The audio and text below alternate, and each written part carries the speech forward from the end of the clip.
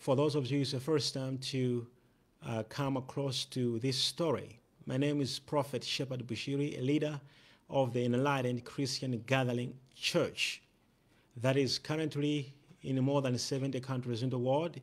And according to our recent census, we have recorded about 7.8 million people who have registered online as members globally, and about 3.2 million people have registered as members in South Africa alone.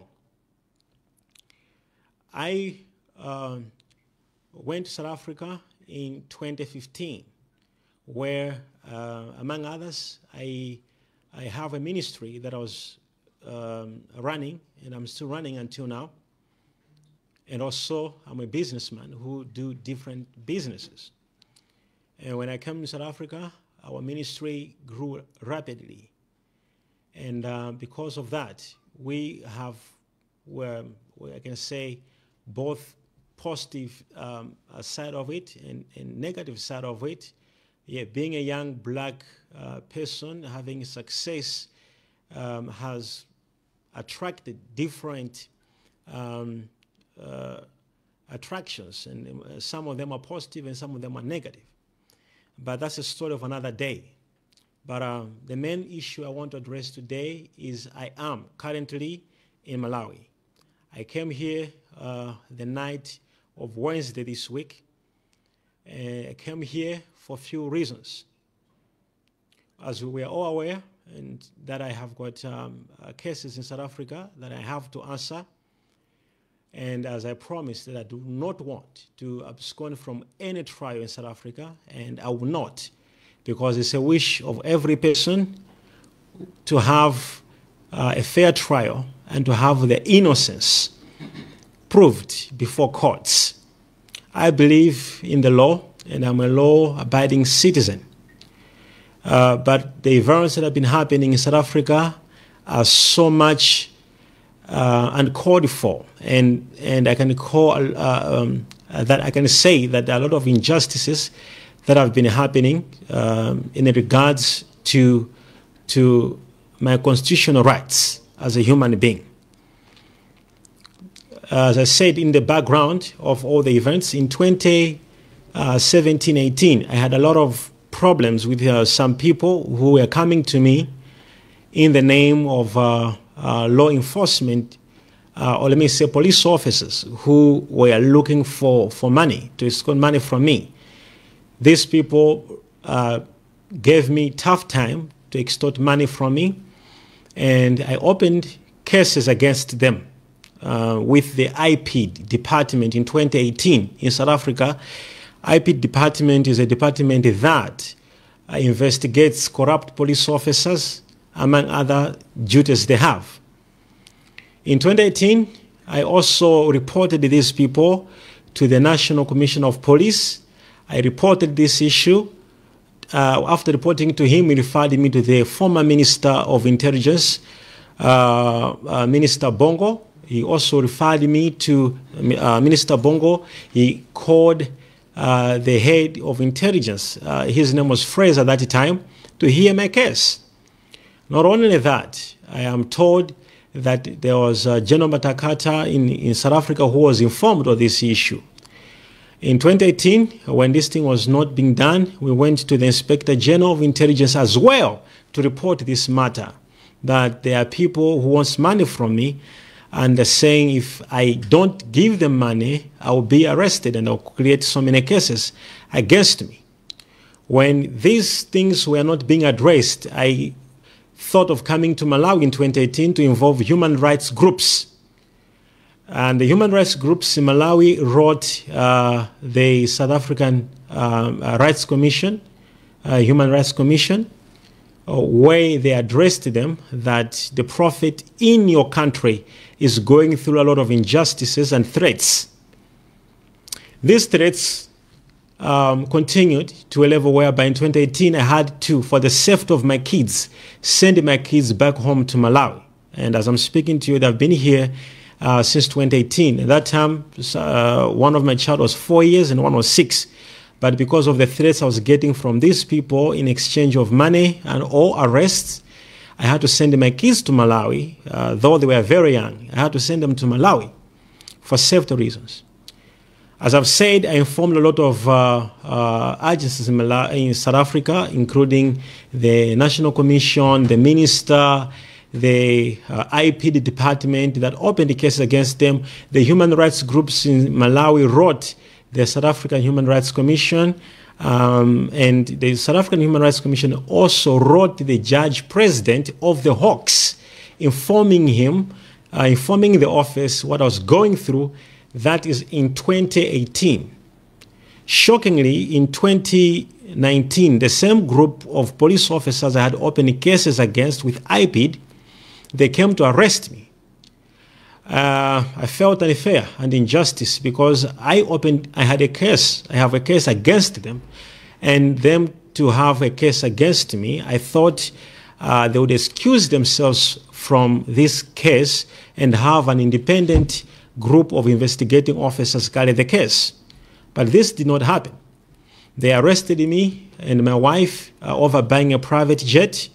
They claim it was money laundering. And we were arrested for claims of money laundering. Of course, though, eventually in the court indictment, there was no money laundering. They attached my private jet on money laundering issues, even though eventually they have removed the money laundering case in the court indictment. And I wonder, why are they still holding my private jet if it was money laundering case that they were holding my private jet? Eventually, they changed the case to contravention of foreign exchange, which, according to me, the things they claimed applies to someone who is a South African citizen. I did not buy a private jet as a South African citizen. I was a foreigner at that time and did not hold any permanent residence in South Africa. As such, the act they mentioned did not apply to me as a foreigner who bought a private jet. More importantly, that I provided with the courts how I obtained the money and how I made the money. And having said that, these same police officers were still on me, and I had a lot of people coming to me to claim they've been sent by these 5 police officers, of which I have the evidences, and I presented the evidences before, even to the judge president of the Hawks. I also presented these evidences to say these people are making up cases against me, and all they want. And I presented the evidences before, even to the judge president of the Hawks. I also presented these evidences to say these people are making up cases against me, and all they want is vengeance because I opened cases against them. I would, in a fair case, I would expect to have the people who I opened the cases against to excuse themselves. I'm not, but I believe I am subjected to a fair investigation that is legal, not illegal. I therefore, when I saw that the same investigating police officers who I am subjected to a fair investigation that is legal, not illegal. I therefore, when I saw that the same investigating police officers who I opened the cases against of extortion were still on my case, I told my legal team that I want to be heard with the Constitutional Court of South Africa, which we made applications to say I have got rights that I need to be heard by the constitutional courts. Unfortunately, I wasn't given an opportunity to present myself before the courts, and to make matters worse, these same police officers came to arrest me again. Why they arrested me again for the second time is because I also opened a case against one individual and one company that came to our church and took a lot of money from different people and defrauded our members in the church, and I had a problem against it. What I did, I called my partners to help the victims who were defrauded. I called lawyers to assist me in this issue, and they were assisting me over this issue. We even went forward to approach the National Prosecution Authority that there are two groups of people that are defrauding our people.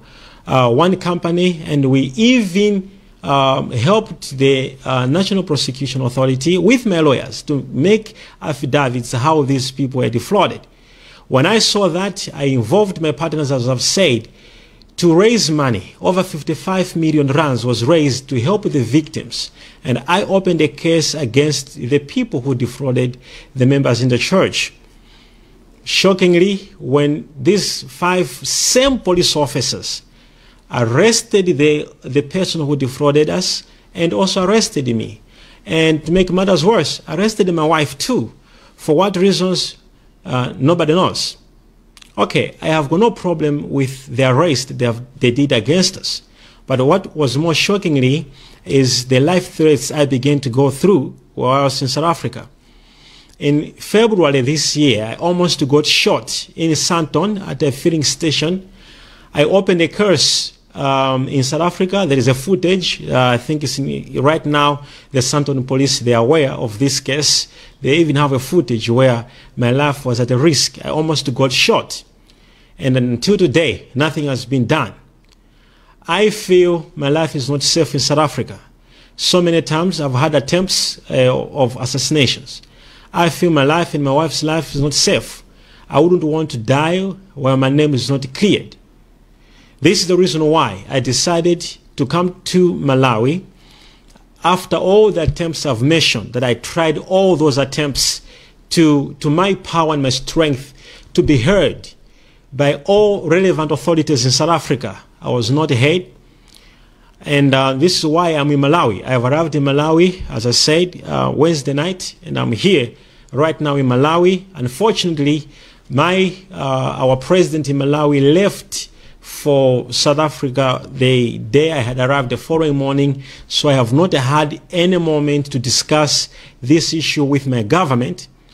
We are thinking, we have made a decision on Monday to formally approach and communicate with the government of Malawi on the concerns I'm about to mention now, that the government of Malawi should help in raising up these issues that I want to raise.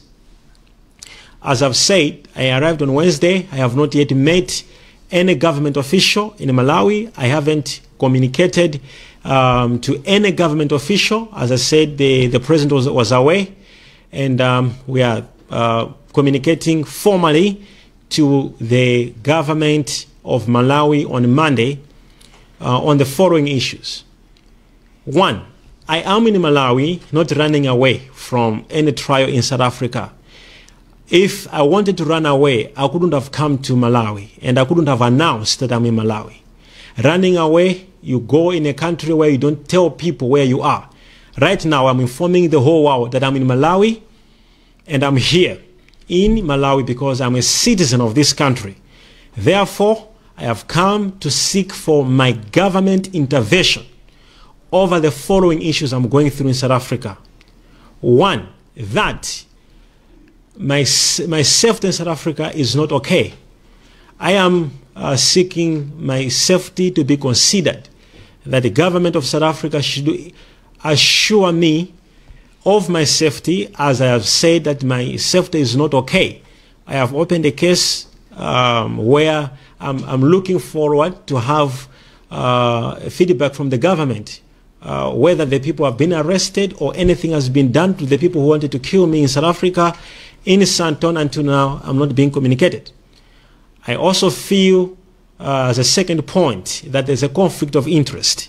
I open cases against these people who all the times are the ones who are arresting me. And I feel that there's injustice. I can't have a fair trial in such regard, in such cases, where same people I opened cases prior to them arresting me are the same people who are coming after me. One would wonder, in South Africa, are they the only police officers that the government of South Africa has? Can't the South African government have a different independent group of police officers who can investigate independently, who have got no conflict of interest. These are issues that are really concerning me because I want, as any person, to have a fair trial. I've come to Malawi to lodge these concerns, and I hope to do that on Monday, that the Malawi government should intervene for my safety in South Africa. So I am partially, temporarily in Malawi to lodge these serious concerns to the government of Malawi, that they should help me as their citizen, that they should talk with their fellow counterparts in South Africa and communicate these issues, more especially for my safety. I would not want to die while I have not cleared my name. I would want, it's to the interest of every person to have a fair trial. And I hope I will not have a fair trial in South Africa. To make matters worse, one of the investigating officers who is investigating me on immigration issues was arrested on corruption cases. As I'm speaking right now, he's arrested and is part of the team of the investigating officers investigating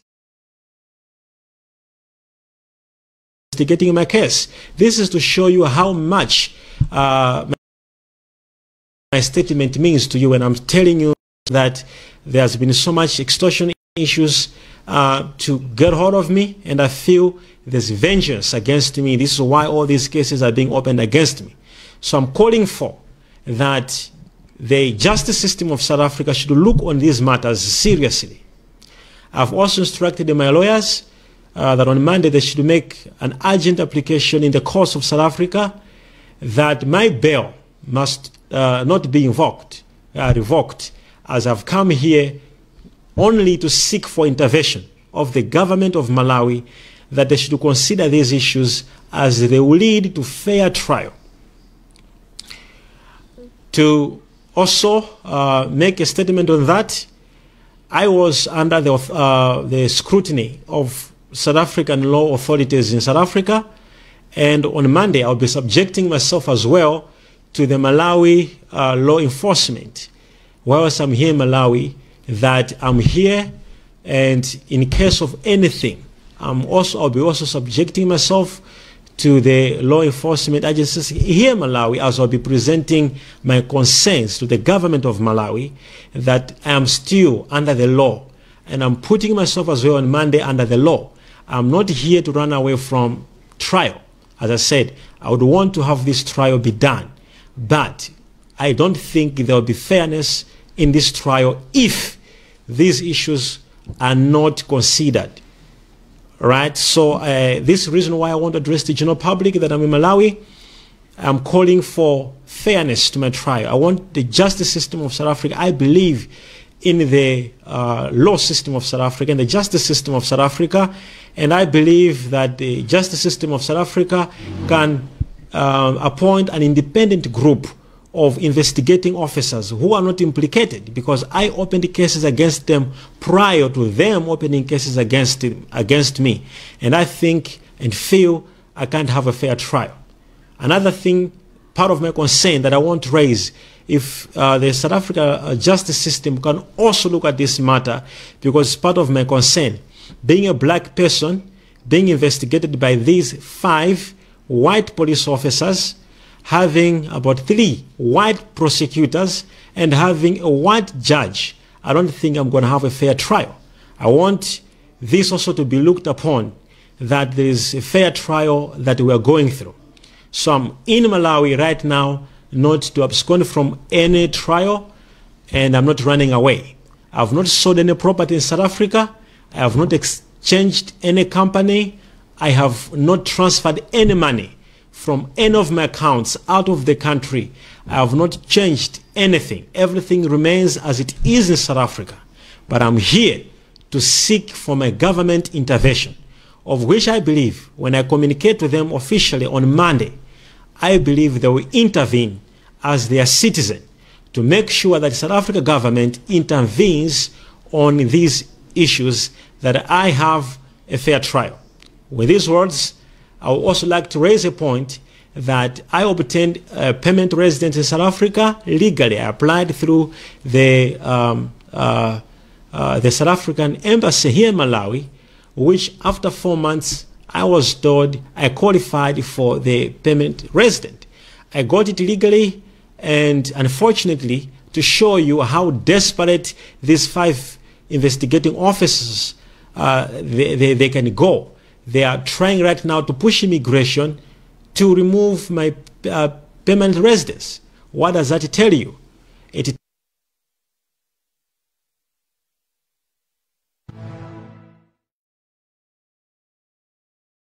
You are watching Prophetic Channel.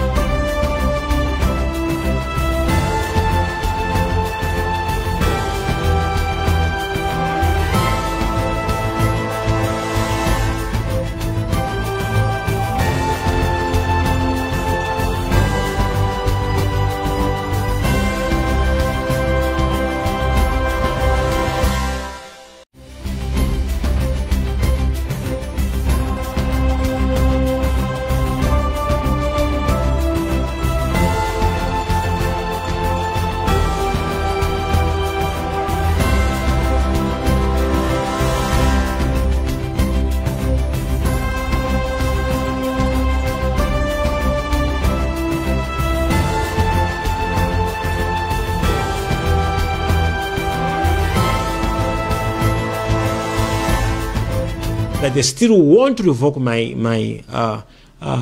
PR, claiming I should do representation before the Minister of Immigration, where I'm supposed to go and do representations how I got my PR. Well, that's okay. I would do that. But how would I do representation to the minister who has already taken a side? We all heard the Minister of Immigration in South Africa making statements against me, xenophobic statements against me 2 weeks ago when I was arrested. So how would I make a representation before that minister? Is this justice? This is why I'm in Malawi currently, to present my case to say, can the government of Malawi not allow the citizen of the country or their citizens or other citizens not to go through such type of injustice? This is injustice, and I'm calling for Malawi government to intervene to make sure that I have got a fair trial in South Africa. This is why I'll be addressing and presenting myself before the justice system of also Malawi, before the law enforcement of Malawi on Monday, to say I'm here, I'm not running away. This is my address. I stay here in case they want me, but all I want is fairness in this trial. I am not running away, and I can't do that because I want to see justice in my trial. With these words, thank you so much for listening to my address. I had to do this. I had to come to Malawi to make this address because as part of my bail conditions in South Africa, they said I should not comment anything. I should not say anything. What does that tell you? I should not say anything. I should not comment anything. Now, am I having my rights? I shouldn't say anything. We have got human rights, and one of the rights is, freedom to speech and expression. I can't express myself. I can't express my feeling over this case because they said I should not say anything as a bail condition. One of the bail conditions which is so and greatly criticized judicially is that they said I must not directly or indirectly be in touch or communicate or talk to any state witness. Well, I have no problem with that, but who is that state witness? They never told me who is the state witness. Now, you tell me if I'm in South Africa, if I talk to my driver, do I know? Maybe he's a state witness. If I talk to my neighbor, do I know? Maybe he's a state witness. This is why I had to leave the country, because I don't know who is a state witness. Because one of the bail conditions, I must not talk to any state witness which is anonymous. Now, how would I live in the country? What about my pastors? Maybe they're state witnesses. What about my leaders? What about my church members? I talk to people. I'm a public figure. I talk to everyone else. I speak to everyone else. So for my safety, I am in Malawi right now, and these people, they have tortured my life, tormented my life. I informed all, as I said, law agencies in South Africa, all relevant authorities, and nothing has been done. So I'm back home to inform my government to look at it that I have a fair trial in South Africa. I hope my government will listen to my formal communication and to me, as I'm not yet in touch with my government. They were away. When I arrived here, they were not in the country. I hope this communication is going to get into the knowledge of my government, and my government is going to take it up to make sure I have got a fair trial in South Africa. Thank you. Thank you very much. Thank you.